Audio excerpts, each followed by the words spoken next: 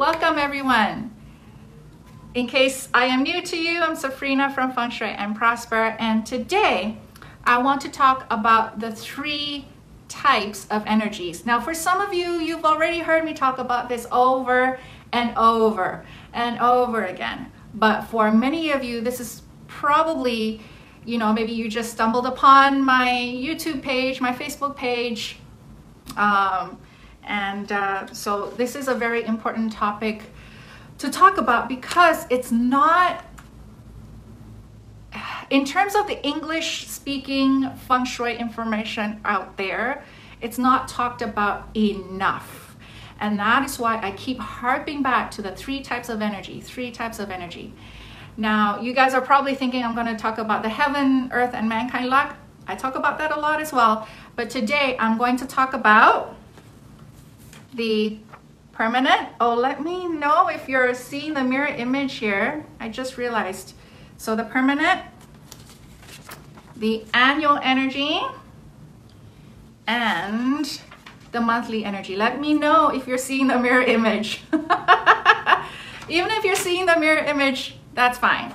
The main thing is we know permanent energy, annual energy, and monthly energy, and what this means in your Feng Shui practices. Now, mirror image, oh no, okay. So in post-production, I'm gonna have to flip this. So for most of the English-speaking information out there they just talk about, especially the one about the 8 aspirations, right? There's no mention about the time factor at all. This is totally devoid of classical Feng Shui because true Feng Shui always has that time factor brought into the calculation, into the formulas, into the theories. So if you are currently following what I call fast food Feng Shui, and how many of you guys follow fast food Feng Shui until, maybe up until you found me, right? I don't claim to be the only one to talk about classical Feng Shui, but many of you, for many of you, I'm the first one to even mention it. Time factor is really important, and how the energy constantly is moving based on time. Now, a 4th word that I want to throw out there for you guys is the word period, okay? When you guys go back and watch the replay, hopefully I'll flip it back for you, flip the wording back for you guys, is the period. Now let's start from almost the beginning. In Flying Star Feng Shui, which is the main school of Feng Shui that I use, every 20 years is 1 period. There's 9 periods, all in total, 9 periods, and every period is 20 years. So after 9 periods, that's like 180 years, and then it goes back again, right? The calculations, the formulas just keep repeating over and over again. It's a cycle. So right now we are in period 8, which started in February 2004 and will end in February 2024. That's 20 years. We are going into period 9. And so if you're doing Feng Shui without taking into consideration the period of your space, you are already dead in the waters where Feng Shui is concerned, okay? And where my school is concerned, we determine, and there's a lot of confusion around the period. Some schools say you base the period based on when the building was first constructed. Some people say, okay, the building's first constructed, but the period really should be when the first tenant moves in. So those are the 2 main ones that I know of. For my school, the period is based on when you move in. Now there's a couple other variations to that, but the basis of it is based on when you moved into the space. So then, once you know the period of your home, most of us now are in period 8, right? Some are in period 7, some are still in period 6, and we will talk about, the older periods hopefully soon. But once you know your period, then you get the calculation of the permanent energy of your home. So the permanent energy is the energy that's locked in. It's the Feng Shui foundation. It's the energetic blueprint that is locked in based on my school, it's calculated on when you moved in. You guys got that? And this is where, unfortunately, if you want to properly address the permanent energy of the home, I really wish there was like a book that would address everything, but and I have wanted to try to write a book that would address everything in Feng Shui, but it's just not doable. It's just tombs and tombs and tombs of books. But really, if you want to know the permanent energy of a home, the best way is, where Flying Star Feng Shui is concerned, the best way is to try to learn the 81 combinations. Now, again, many different schools have different interpretations of the 81 combination, which is the combination of the water star and the mountain star. And every 81 combination has a different meaning. Again, different schools have a different analysis of that, therefore different remedies of that. But this is the one that is the hardest to find, I believe, in terms of books, in terms of online information. So there's definitely a gap in knowledge there in terms of the permanent energy. Now, then what is more abundant, especially around Chinese New Year, is the talk about the annual energy, right? The yearly energy. Oh, we're going into the year of the dog. What is the energy there? We're going into the year of, we're transitioning into the year of the pig, right? And so you're going to see all these articles, all these books about the yearly or annual energetic changes. And they'll say, oh, this year, like for instance, 2018, this year, the auspicious star is, there's an auspicious star in the northwest. And this is how everyone needs to activate that. That is dangerous. Books and articles that only talk about the annual can actually do more harm than good. And I'll come back to this point in a bit. Because right now I'm going to go into the third level, which is the monthly energy. Now, I didn't bring my calendar, but I should have. Because honestly, people, energy is constantly moving. It never stays stagnant. So it changes in Feng Shui, it changes every 20 years, it changes every year, it changes monthly, it even changes daily and changes hourly. But that's for the more advanced, more obsessive, truly obsessed Feng Shui enthusiasts. Maybe you can do your flying star based on daily and hourly, but that can get a little, a bit of a mind F, right? But monthly energy.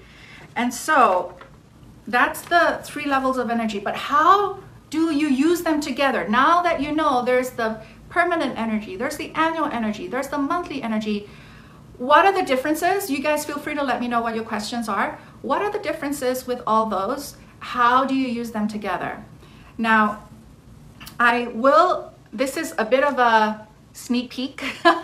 I'm letting you guys know that I'm starting my Feng Shui 2019 registration, which is my annual online event, where I look at let me see if I can get this right. I look at your permanent energy for period 7 and period 8. If there's enough people in period 6, I might look at period 6 as well. Okay. And then I look at the annual energy and how it affects the permanent energy and vice versa. How does the permanent energy affect the annual energy, and how does the annual energy affect the permanent energy?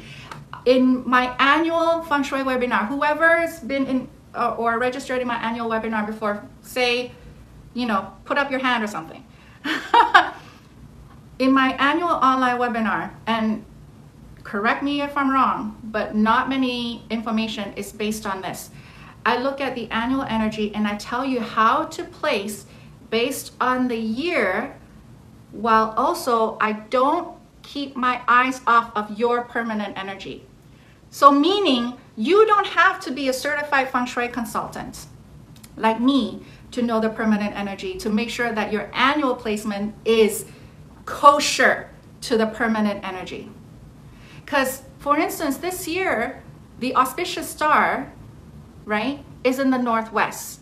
And all those articles that only talk about the annual energy will tell you to activate the northwest. However, if there are homes in period 7 and period 8 where the northwest permanent energy is actually negative, you activating the annual energy can actually land you into deep hot water, boiling water.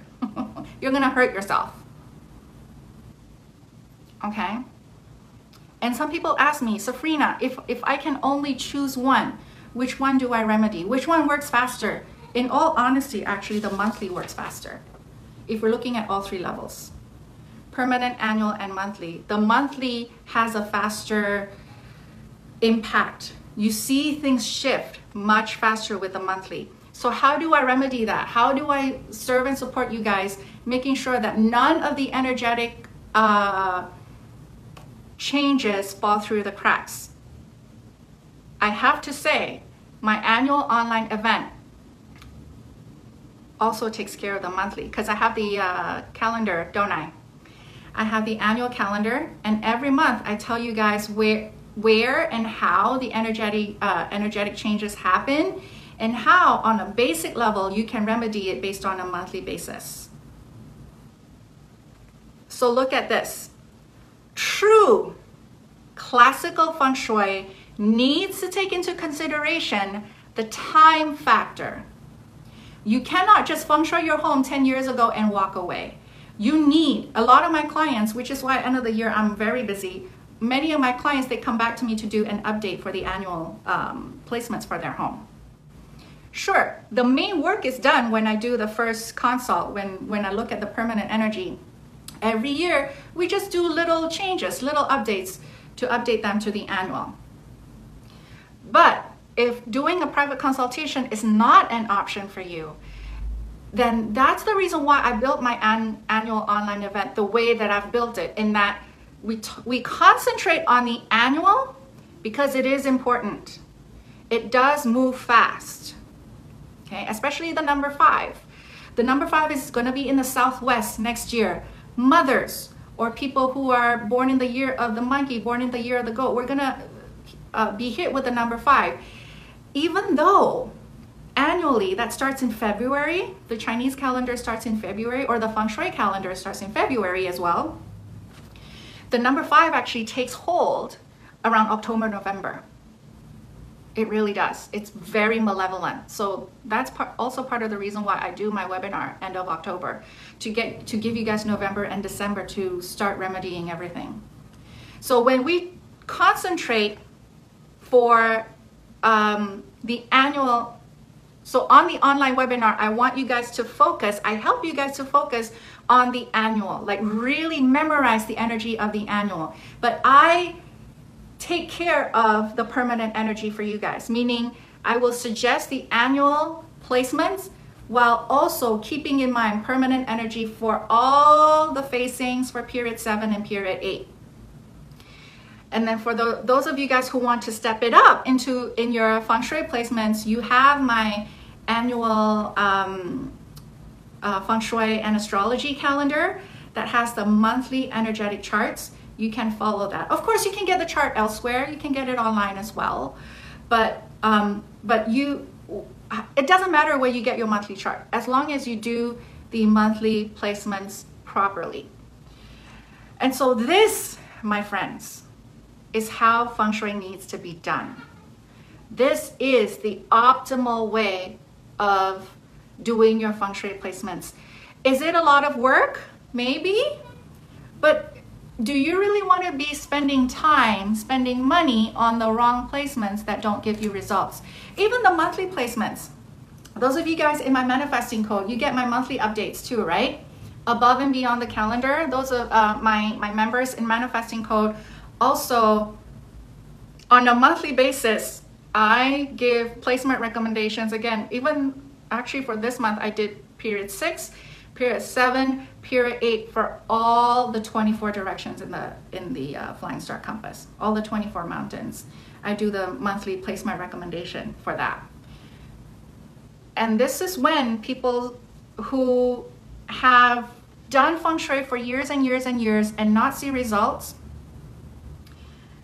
when you finally do your placement based on the time factor, based on all, preferably 3 levels of energy, if not at least the annual and the permanent. At the very least, you need to do the placements based on the annual and the permanent energy done together, not separate. Okay? Feng Shui really does work, you guys. It just takes a bit more work. It is a little bit more confusing. And maybe that's part of the reason why classical Feng Shui is not as mainstream as fast food Feng Shui. Because fast food Feng Shui really just caters to people who want that instant gratification. Oh, I decluttered my house. I Feng Shuied my house. That's not Feng Shui. Oh, I put like my vision board in a certain place. That's great. That's law of attraction. That's not Feng Shui. Oh, I made sure I want to attract relationships, so I'm gonna have, you know, 2 nightstands, 2 bedside tables, 2 pillows, 2 whatever, everything in 2s. That's great. Again, that's more law of attraction. That's not Feng Shui, because they don't consider the time factor. Are you guys starting to get where your Feng Shui mind needs to be, what track you need to be on, your Feng Shui eyes, what you need to be watching out for? 7 asks, should you do permanent if you're moving in a year? I would still do it, especially if your important areas like the kitchen, the door, your entrance, and your bedroom, if it's in the southeast or the southwest, or even northwest, part of northwest, yeah, you still need to watch out. So it's, you know, and I don't know if you've been in my annual webinar, but honestly, doing your annual webinar, most of the things you can just bring it with you. So once you move, you just bring the stuff with you. You can use it in the new place, right? So a lot of the things you can use over and over again. So no, you don't have to replace your Feng Shui placement objects every year. That's just a cash grab. I have a wind chime that I had for maybe 7 years and it finally broke. Okay, you don't have to refresh your Feng Shui objects. And talking about Feng Shui objects, you don't need, like a lot of the stuff that you need, you can get in regular stores. You can get in Salvation Army. You can get in a whatever. You can borrow, you know, you can maybe have someone donate it to you. These are things that are easily purchased, or you know, easy for you to get.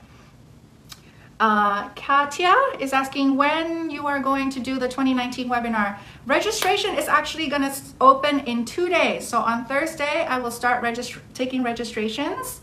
So you guys keep an eye out. I will put the registration page on my Feng Shui and Prosper page. So those of you guys who are going to be watching this on YouTube, you go to, I will be putting the link there as well. Last year, I had fast action pricing for the first 200 people. Honestly, I thought it was going to take 2 weeks for me to see all those 200 Cs be taken. It got sold in 48 hours. This year, I'm extending the fast action pricing to 300 people, just so more people can come in with the lower pricing before I increase the pricing just by a little bit. But this video really is, again, out of me thinking, I talked about the 3 levels of energy almost in every video, and I still get questions about it. So I wanted to do a specific video on that so that you guys in one place, you guys can see. Again, I'm gonna bring this up here, okay? Permanent energy, annual energy, monthly energy, okay? This is the trifecta of energy that you need to look for, okay? Victoria is asking, what if I have 2 homes, province during weekends and in city during weekdays? Do I have to do both? Preferably yes. Preferably yes. Because even in the one that you are only there in the weekends, you still want to protect it from being burned down. You want to protect it from being broken into, right? So even your rental home, if you have your main home and then you have another location that you rent out, I know it's hard to feng shui a place where the tenants are there, but there's still certain things that you can do, right? Because again, you don't want the tenants to lose their job and then they can't pay you, or you don't want tenants who are argumentative with you or don't listen to your guidelines or your requirements. You don't want tenants to fall ill as well, because it's karma, right? If you're able to, if you know there is a way to build a healthier, more supportive environment, even for people other than you, you're helping them out, right? And and then it's what you give is also what you get. I have someone asking me, well, if I help my tenants feng shui the place and they get a promotion and they move away because now they can afford better, then I was kind of joking but not really joking. I said, well, if you have a place that helps them with their career, then that's also a good deed in a sense, right? Sure, you have to keep looking for a tenant, but it is still a good deed. And even with feng shui, when you feng shui your place that you're renting out, it will be easier to rent out as well, right? So that's where I come from. So for you guys, how many of you guys, tell me this, how many of you have not heard of the 3 levels of energy done together? How many of you have not heard that? Maybe you guys have heard of the period one, the permanent one. Maybe you guys have heard of annual. But have you guys heard of doing placements based on all 3? I'm not saying I'm the only one saying it. It would be great if other people say it as well. I'm kind of tired to have to be the big mouthpiece here, right? Katya, if you change the flooring and siding of your door, does this change the permanent energy of the house? Not so much. It's more the roof. And on the register, thank you for that point though, by the way. For Feng Shui 2019, once doors open on Thursday, I will still have the same bonus webinar. So the main event is going to be end of October, but I have bonus webinars. One is my inner Feng Shui for money. People really, really loved that, where we do the inner Feng Shui stuff. Okay, the energy healing around your blockages around money. Bonus webinar number 2 is your inner feng shui for relationships. Again, we may want relationship, we may do our feng shui to attract relationships, but if there's internal blockages or mindset, fears and worries around intimacy or passion or whatever, then the bonus webinar number 2 is going to address that. There's bonus webinars to help you with determining the period. So for instance, someone like Katya say, well, I did renovations, but I'm not sure which period I am. Then you can actually email me your questions and I will help you determine which period you are. Because if you get your home period wrong, then everything else is wrong, right? Or if you get your compass wrong, then everything else is wrong as well.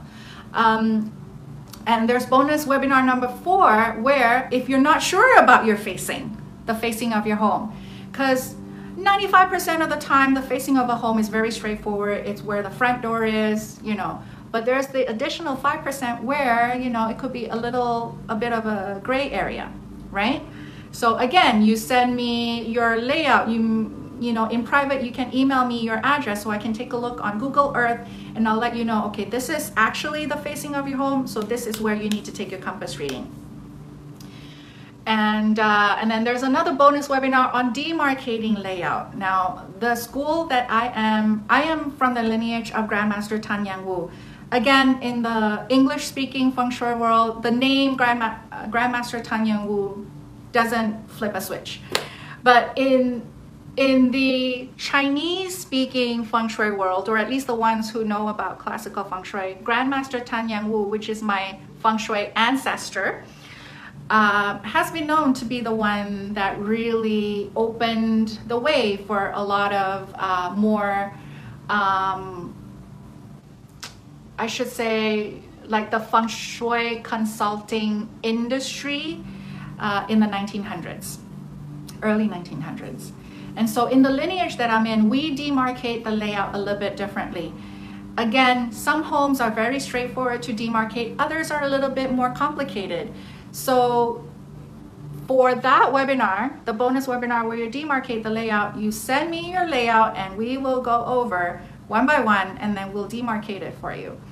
And then all that builds to the main event where we will go through your annual placements, again taking into consideration your permanent energy. So this is a labor of love for me, but which I started in 2014, my very first annual webinar, and I see the light bulb moments, I see the changes, I see the results, I see the shifts and transformation that people get from that. And so it is definitely something that I look forward to. I know some of you guys have already been asking me about that as well. So yeah, classical feng shui works if you work it right. And hopefully I am one of the many teachers that will guide you on this journey. So hello Terry, hello Hamad, welcome, welcome. Unfortunately, I will be ending this now. It is very hot where I am. I am sweating in my solarium. Hello Selena. So I will be, what is that button? I'm not sure. Oh, okay. Anyway, hopefully that was useful for you guys, especially the ones who are very, very, very new to classical feng shui. This is really, my dears, this is really how feng shui should be done.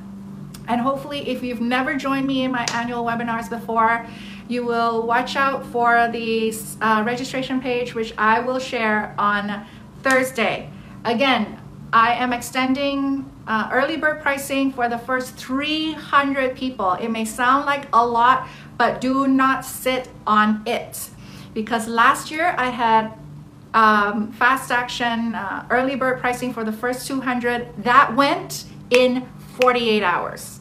So I don't think 300 seats is gonna take that long to sell as well. So don't take your sweet time with that if you wanna save a little bit of money. All right, people, thanks so much for watching. Oh, if you know of anyone who would resonate with this, like if you know someone who's still doing fast food feng shui and you want, maybe you want to share this video, feel free to share it with your friends and family or anyone who might resonate with this. All right, everyone, take care. Bye.